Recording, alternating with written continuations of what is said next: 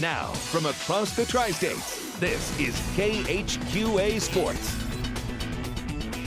We begin tonight with a potential revenge story brewing in Illinois girls soccer. It was QND versus Manteno tonight, a rematch of last year's state championship, a game which QND, of course, won in a shutout. But was Manteno up to the task here in 2013?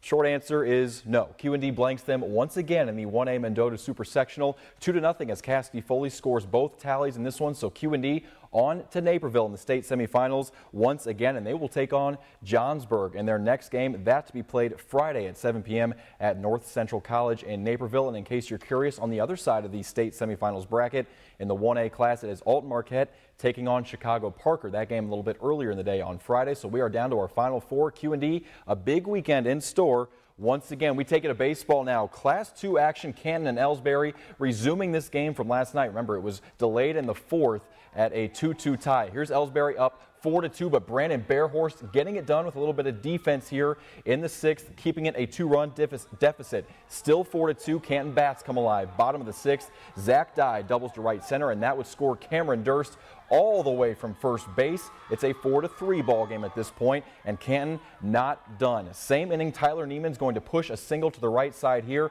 That would score Levi Gauss, and folks, we are all tied up at 4 apiece in the late innings. Drama all the way in this ball game. Top of the seventh, really seemed like Canton could do no wrong. Playing a little bit more defense here. Runner on second for Ellsbury, but Logan Brown starts the 6-4 double play for the first 2 outs of the inning. And then how about this play by Tyler Neiman behind the plate? Gets a huge pickoff at first base to end the inning. Canton just on fire no matter which way you cut it, and they would continue that in the late innings. We would go to extras, tied at 4. It was Reese Carmichael shutting down Ellsbury on the mound. We go to the bottom of the ninth, and Reese Carmichael is going to step up big at the dish. Folks, there is no wrong way to hit a walk-off home run. Reese Carmichael out to left field. This is going to send everybody home happy. A walk-off shot gives Canton the 5-4 win. Absolute bomb for Mr. Carmichael.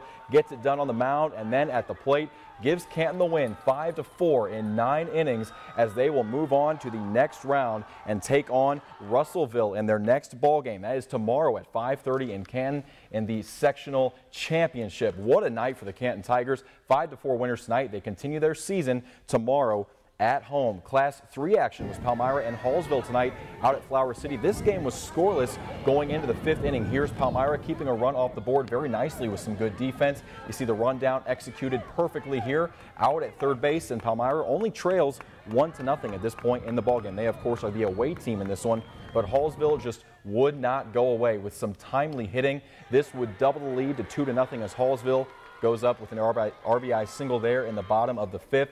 But here was your biggest shot. This blew the game wide open after 2 walks and an error, made it 3-0. Grand slam. You hate to see this if you're rooting for the Panthers. This just killed any momentum they might have had as Hallsville cruises to a 9-0 win in this ballgame, but really not indicative of how well Palmyra played in those first 4.5 innings. But 9-0 is your final, unfortunately, as Palmyra's season does come to an end. We'll take you to softball action in Illinois now. West Hancock and Sherrard, Class 2 Biggsville sectional, but unfortunately Sherrard would strike first. This is the start that they were looking to get, I'm sure. A 2-run home run for the home team here makes it 2-0 in favor of Sherrard, but that doesn't mean that Shelby Kaler wouldn't have a nice day in the circle. A strikeout here. She blows one by the hitter, and also some great defense from the Titans in this one as well. Check out Allison DeWald behind the plate, starting this pickoff down to second, and the Titans take care of business, getting the runner at first. Very nice play there. And now 6-0 Sherrard, as their offense just wouldn't go away either. But Katie Schaefer is going to single in West Hancock's only run here. But unfortunately, I hate to bring you more bad news, but it was Sherrard, a 14-1 winner, ending West Hancock's season tonight. Other softball scores to tell you about in the 1A Calhoun sectional. It was Grigsville Perry also seeing their season come to an end, 15-0. Calhoun, typically a powerhouse, and they show it tonight in 5 innings, a 15-0 win there. West Prairie also the victim of a walk-off win at the hands of Newark tonight, 5-4 your final in that one. 2 postponements, though. QND will end up playing tomorrow in Class 3A action in Jerseyville, as will QHS at Edwardsville. That to be played tomorrow as well. A couple final scores to give you. Keokuk girls tennis team goes to the first round of state tonight, but unfortunately Assumption gets the best of them, 5-0 your final there. Also in Iowa soccer, Central Lee boys advance on as they beat Danville New London 1-0. They will play West Liberty on Wednesday in the sub-state semifinal. And finally, Fort Madison boys soccer season comes to an end. 4-1 they lose at the hands of Washington